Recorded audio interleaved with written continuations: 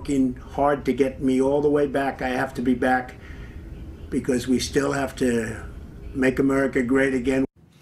President Trump gave that update on his condition about 2 hours ago, but the White House says there will be no more updates from his doctors.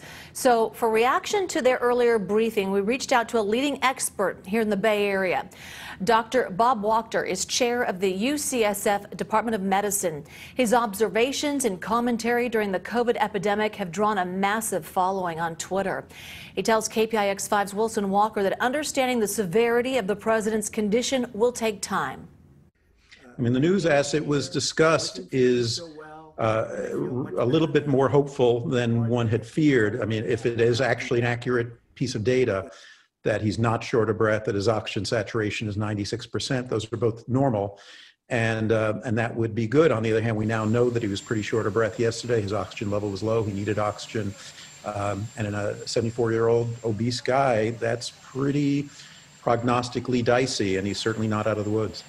What is your top question? What's top of your mind right now that you would like to know, given everything we know here at 1 o'clock in the afternoon on the West Coast? I wish I had just one question about, I think the issue of the super spreader event and trying to figure out who actually was infected at that event and following them.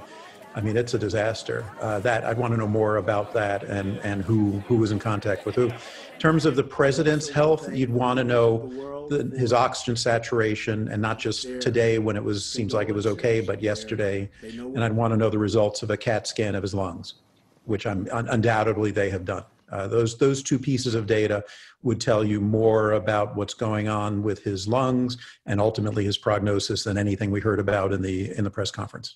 In your discussions, you use those sort of medical key kind of charts to talk about how there are certain probabilities based on what we know, et cetera. And I guess another way to describe that would just be there is so much uncertainty.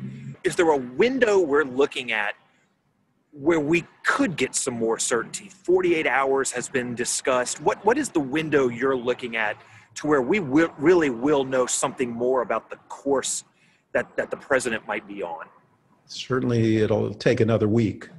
This is it's a disease that has a number of uncertain paths, and even with the experience now with millions of patients, all we can say is certain patients have a higher risk of something going sour.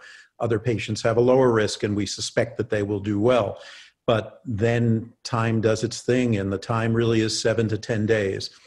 The odds are still with him, but there's no good way at this point to say which way things are going to go. All right, that was KPIX 5's Wilson Walker speaking with UCSF's Dr. Bob Wachter.